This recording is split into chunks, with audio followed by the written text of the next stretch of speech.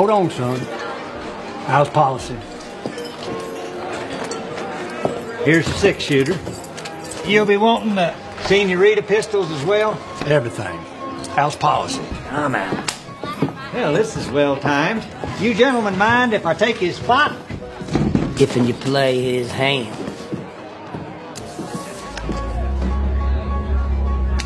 I would prefer not to. It is too late.